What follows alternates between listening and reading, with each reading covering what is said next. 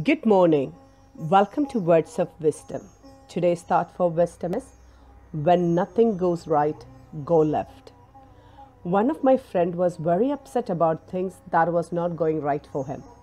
He wanted to share his disappointments and frustrations with me. I gave him my empathetic ears. The whining and complaints went on and on and on. At the end, he started to speak neutral by saying, every time things won't happen well for us. I could see acceptability and adaptability started to build in him.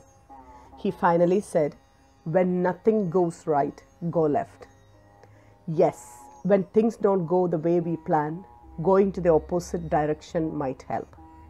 Leaving the current plan and going with the flow may also help. Leaving it completely and starting a new plan might be a good idea when nothing goes right. When someone is not listening to you or not understanding you, leaving the scene might be the apt solution. So when nothing goes right in life or between people, leaving it for a short period or forever might be helpful to regain balance. Like my friend said, you too can adopt the approach when nothing goes right, go left. Take care and best wishes for a happening day. Yours, Susan Carruth.